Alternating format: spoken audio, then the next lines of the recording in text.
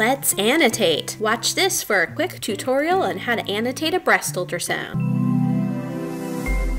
The first method of annotating a breast ultrasound is the quadrants method. This is where each breast is split into 4 quadrants. The upper outer quadrant, the lower outer quadrant, the lower inner quadrant, and the upper inner quadrant. Our next method of annotation is the clock method. The breast is split into equal segments for both full and half hours. Note that no quarter hours are used. 12 o'clock is at the top of the breast, the 6 o'clock is at the bottom of the breast. Note for this method that 3 o'clock is on the inner part of the right breast, but on the outer portion of the left breast. And the same thing with 9 o'clock. The 9 o'clock position is in the outer portion of the right breast, but on the inner portion of the left breast. Centimeters from nipple is our next method of breast ultrasound annotation, and this measures the distance from the nipple. We use the designation CMFN, which stands for centimeters from nipple, and we use a linear transducer as a ruler. You place the linear transducer next to the nipple in a radial plane. Most linear transducers are 5 centimeters across, and then you use this linear transducer as a ruler to measure how far away from the nipple the mass is in centimeters. There's multiple ways to annotate this. You can say N plus the number, which is nipple plus the number of centimeters from the nipple, or you can say N and then the number, which is nipple and then the distance from the nipple in centimeters, and then you can also say the number CMFN, which stands for the number of centimeters from nipple. The next method of annotating a breast ultrasound is transducer orientation. You can use either sagittal and transverse or radial and anti-radial. First, we'll cover sagittal and transverse. A sagittal plane, abbreviated SAG, is also known as a longitudinal or long plane in the body. The sagittal plane is our vertical or our up and down slices throughout the body. A transverse plane, we annotate this TRV for short, are our horizontal slices throughout the body. And I like to think of the horizon, which is flat or side to side. In breast imaging, sagittal and transverse are not routinely used. Mostly they're used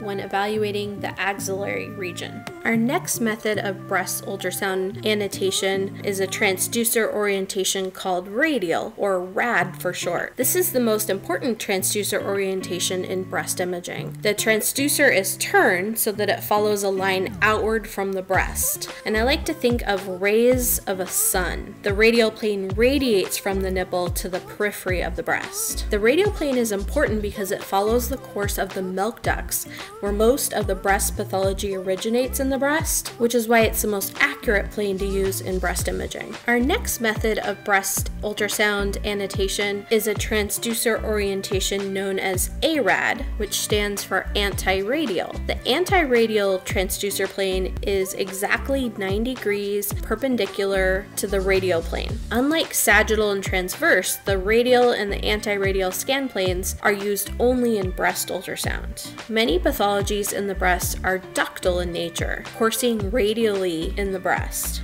So if only sagittal and transverse planes are used in the breast, the shape of a pathology can be misrepresented, and shape is really important in breast imaging. The last method of breast ultrasound annotation is an antiquated method known as the ABC or the 1, 2, 3 labeling methods. This method of labeling the breast is not really used in practice today, but it's important to know this method of labeling just in case you come across it in practice. For the ABC method, the breast is divided into 3 sections, and this delineates the depth of an area in the breast. The letter A would stand for an anterior or a superficial depth, B would represent a mid-depth in the breast tissue, and C would represent a posterior or deep depth in the breast tissue. For the 1, 2, 3 labeling method, concentric imaginary circles are drawn around the breast, and this delineates distance from the nipple in general terms. Today we use centimeters from nipple for a more accurate representation. For the 1, 2, 3 labeling method, 1